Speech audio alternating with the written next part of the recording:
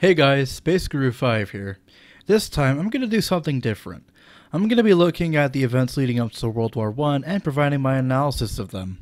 Why World War I? Well, at the time I'm recording this, it's been 6 days since the centennial anniversary of the armistice that ended the war. I figured I might as well talk about what caused that war to begin with. Now, I know that some will find this controversial, but much of this knowledge was taken from Wikipedia. However, these are largely substantiated accounts, and they're all backed up with reliable sources, so I think it's acceptable to take this risk for once. That said, let's get on with the presentation.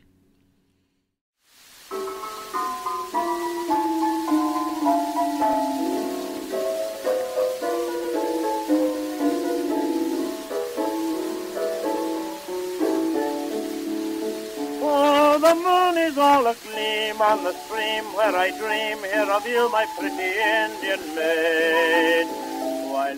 As crazy as it might sound, the events that directly caused World War I can be traced back to nearly 40 years before the fighting even began, and it all starts with the Russo-Turkish War of 1877 through 78. This war proved the weakening strength of the Ottoman Empire throughout the 19th and 20th centuries, when the Russians, Serbs, Romanians, Montenegrins, and Bulgarians overwhelmed the Turks. This had happened due to the rise of Balkan nationalism during the 19th century that led to mass rebellion. Russia gained several Caucasian provinces, while Romania, Serbia, and Montenegro declared independence from the Ottoman Empire. The Congress of Berlin also allowed Austria to occupy Bosnia and Herzegovina, which would set the stage for the Bosnian crisis a few decades later, while the UK could occupy Cyprus.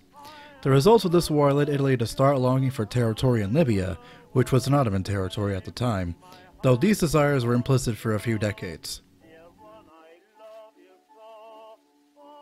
Germany and Austria formed the Dual Alliance in 1879. It became the Triple Alliance upon Italy joining them in 1882. In 1894, France and Russia began an alliance due to an increase in German power during those times, and because of increased contradictions in their relations with Germany. This would become the Triple Entente when the UK and France began their Entente Cordiale in 1904, and when the UK and Russia began an alliance in 1907. In 1887, Italy had a secret agreement with the UK in which the Italians would support the UK in Egypt, while the UK would support the Italians in Libya. In 1902, Italy had a similar agreement with France over Tripolitania and Morocco, ending their long competition over northern African territories. This served to loosen Italy's commitment to the Triple Alliance, thus weakening Germany. Following the formation of the Triple Entente in 1907, Russia acknowledged Italy's interests in Tripoli and Cyrenaica in return for Italian support for Russian control of the Bosphorus. However, this went largely unrealized. Nevertheless, this would foreshadow Italy's separation from the Triple Alliance and its ultimate alliance with the Triple Entente in 1915. In 1898, Germany decided to build a large navy to more easily coerce the UK into carrying their diplomatic needs. Their 1908 naval bill led the UK to enter the arms race. It took a toll on German finances to the point where they wound up abandoning the race in 1912, so they could focus on their feud with France. Then the Venezuelan crisis of 1902 and 03 happened. The UK, Germany, and Italy imposed a naval blockade of Venezuela because of its refusal to pay debts owed from the Venezuelan Civil War, which happened from 1859 to 1863. Venezuela had hoped the U.S.'s Monroe Doctrine would prevent this sort of intervention, although the U.S. felt the Monroe Doctrine concerned seizure of territory rather than intervention per se, and so they allowed the blockade to happen. The Venezuelan Navy was quickly disabled. Not willing to back down, Venezuela decided to submit some claims to international arbitration. Germany objected to this, feeling that some claims should be accepted by Venezuela without such arbitration. However, the U.S. threatened war with Germany if the Germans landed in Venezuela, which forced the nations to make a compromise. The compromise led to the blockade being lifted and Venezuela committing 30% of its customs duties to settling claims. Following the Permanent Court of Arbitration's preferential treatment to the blockading nations, the U.S. developed the Roosevelt Corollary to prevent further European intervention in the economic affairs of the Caribbean and Central America. Yeah, the Venezuelan crisis was just a fantastic mess. The Entente Cordiale between the UK and France was bad news for Germany, which had long relied on the ages-old conflict between the two nations. This would be a motive for them causing the first Moroccan crisis of 1905 and the second Moroccan crisis of 1911, both meant to test the strength of the Entente. Spoiler alert, the Entente proved to be much stronger than Germany thought, and in fact, these crises would end up strengthening the alliance instead of breaking it apart. The Russo-Japanese War resulted in the Japanese gaining more power over East Asia, which set the stage for their invasion of Korea in 1910. Neither the UK nor France got involved in this because Russia was allied with France, while Japan was allied with the UK, and of course the two nations were also allies. And then we get to the First Moroccan Crisis of 1905. To make a long story short, Germany decided to challenge French power over Morocco and threatened war if France didn't agree to a conference of accountability. However, during said conference, the only nation to side with Germany was its ally Austria. This forced the embarrassed Germany to agree to a face-saving compromise that assured France's control over Morocco. This had the effect of further souring relationships between the Entente and the Triple Alliance. The Anglo-Russian Convention of 1907 delineated spheres of influence in Persia, stipulated that neither country would interfere in Tibetan affairs, and recognized the UK's influence over Afghanistan. This solidarity brought the Triple Entente into existence. Finally. Then the Bosnian crisis happened. If you thought the Venezuelan crisis was ugly, you should see the Bosnian crisis. It began in October 1908 when Austria annexed Bosnia and Herzegovina, literally days after Bulgaria declared independence from the Ottoman Empire. Both of these actions were seen as violations of the Treaty of Berlin, remember that, and Serbia threatened military action against Austria. Mass boycotts ensued that spelled huge financial losses for Austria, forcing them to reach a settlement with the Ottomans. However, the issue with Bulgaria was unresolved. When a conference to discuss the matter was opposed and diplomatically scuttled, the powers reached agreements on amending the Treaty of Berlin through consultations between capitals. When Russian Foreign Minister Alexander Izvolsky made anti-Semitic comments about Austro-Hungarian Foreign Minister Alois Arantal in response to amendments leaving Russia empty-handed, Austria responded by leaking agreements between Russia over involvement in the Balkans. This event embarrassed Russia and soured its relations with Serbia. Austria then coerced Russia to agree to the amended Article 25 by threatening war with Serbia. Meanwhile, the UK refused to agree to the amended article until the Serbian question had been settled in a pacific manner. France followed suit behind the UK. Austria finally managed to convince the UK to agree to the amended Article 25 on the 31st of March of 1909. Austria partially mobilized its armed forces to Serbia, the UK committed as requested, and Serbia formally accepted Austro-Hungarian rule. While this finally ended the Bosnian crisis, this would undoubtedly set the stage for the Italo-Turkish War, the Balkan Wars, and the assassination of Archduke Franz Ferdinand and his wife Sofia by Gavrilo Princip. But we'll get to that. In April 1911, the Second Moroccan Crisis began. A rebellion broke out against the Moroccan Sultan, who was subsequently besieged in his palace in Fez. France prepared to send troops to quash the rebellion, and Spain helped by sending its own troops. On July 1st, the German gunboat SMS Panther arrived at the port of Agadir, and a few days later the SMS Berlin replaced it. This was done under the pretext of protecting German trade interests. France and the UK reacted immediately, recognizing this as German naval interference. The UK tried to stop France from taking these drastic measures, but failed to do so, and due to the Entente Cordiale, was forced not to directly interfere. Instead, seeing that the Panther landed near Gibraltar, the UK sent battleships to Morocco in case war with Germany broke out. This further proved the strength of the Entente Cordiale. During this crisis, Germany's finances took a nosedive, and resulting cash-ins for gold resulted in a 20% decrease in Germany's gold reserve in just 1 month. This would be what caused them to drop out of the arms race, by the way.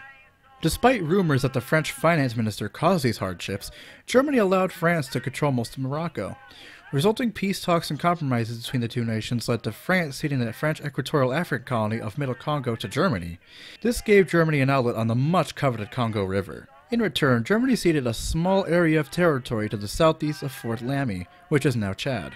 Upon the signing of the Treaty of Fez in 1912, France had full control of Morocco. As did the first, the Second Moroccan Crisis brought the UK and France closer as allies, and further estranged Anglo-German relations.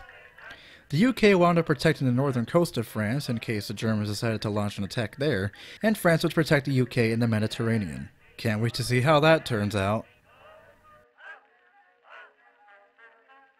As I mentioned before, Italy had long showed interest in Libya since the Russo-Turkish War of 1877. In 1908, Italian nationalist Enrico Corradini called for an invasion of Libya, having seen the events of the Bosnian crisis. These calls were later echoed in the Italian nationalist newspaper L'Idea Nazionale. This led to a wide-scale lobbying campaign for such an invasion, with supporters describing fanciful details of Libyan resources and downplaying the strength of the Ottoman military. Italy had long refused to attack the Ottomans due to its close companionship with Germany. However, these attitudes changed upon the resolution of the Second Moroccan Crisis. The Entente endorsed Italy's decision to invade, using their secret agreements with Italy as leverage. Germany was too busy mediating Roman Constantinople to really do anything, and Austria warned that such a war would lead to Balkan unrest and threaten the integrity of the Ottoman Empire. Italy foresaw these effects as well, but it decided to press on. The Italian Socialist Party, which held a firm grip on Italian public opinion, was divided on the issue, and attempts to convince Italy not to invade were futile. When given an ultimatum during the night of September 26, 1911, the Ottomans proposed a takeover of Libya that wouldn't need to involve warfare. However, Italy refused this until the Italo-Turkish War began. Italy easily defeated the Ottoman Empire, resulting in Italy's annexation of Tripolitania to form Italian Libya. This also had the effect of boosting Balkan nationalism, which was already pretty high. The Austrian annexation of Bosnia in 1908, which preluded the Bosnian crisis, had outraged many Serbian irredentists.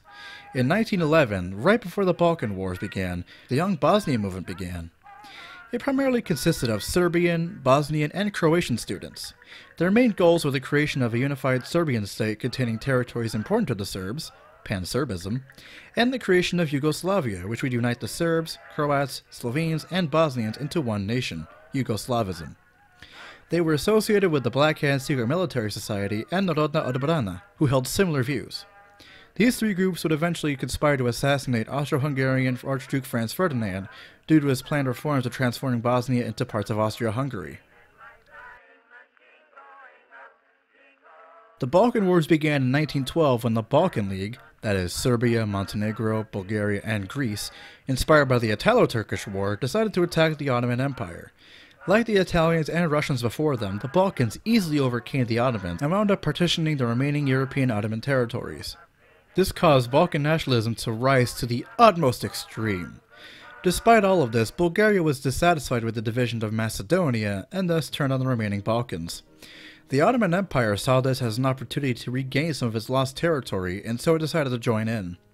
In addition, territorial disputes convinced Romania to participate in attacking Bulgaria. Easily defeated, Bulgaria ceded portions of its newly gained territory to Greece, Serbia, Romania, Montenegro, and the Ottomans. This would foreshadow Bulgaria's alliance with the Central Powers in 1915, while Greece, Serbia, Romania, and Montenegro would side with the Allied powers soon afterwards. I guess the Austrians were right, the Italo-Turkish War did cause Balkan unrest. On June 28, 1914, the height of Balkan nationalism, Austrian Archduke Franz Ferdinand and his wife Sophia of Hohenberg visited Sarajevo. As they began their motorcade, a few young Bosnia activists were placed to carry out the assassination. The motorcade first passed Vaso Trubilovic and Muhammad Mehmedbasic, who both failed to act. Further along the route, Nadejko Chabrnovic set off a bomb intended for the Austro-Hungarian royals, although it wound up detonating under the car behind them, and they began to speed off. Cvetko Popovic, Gavrilo Princip, and Trifon Grabesh failed to act as the motorcade passed them at high speed. After the Duke and his wife held a meeting at the town hall, Gavrilo Princip fatally shot them both. He was immediately arrested, as well as the other conspirators.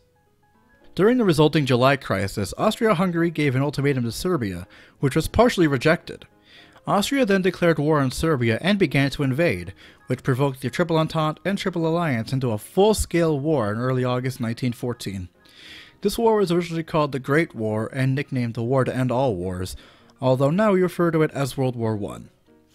The war led to the destruction of all the remaining European empires, the creation of the Soviet Union, the establishment of the Weimar Republic, the Treaty of Versailles that pinned all the blame on the Weimar Republic, and the rise of many far-right movements across Europe.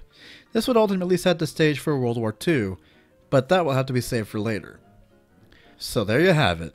There's what led to World War I. Hopefully I've given y'all a better grasp of why it happened, and I hope you enjoyed this little presentation. My question for you guys is, could it have been prevented? And if so, how? I'd like to know your thoughts. That's about it for today, folks. I'm Space Guru 5, and as always, take care.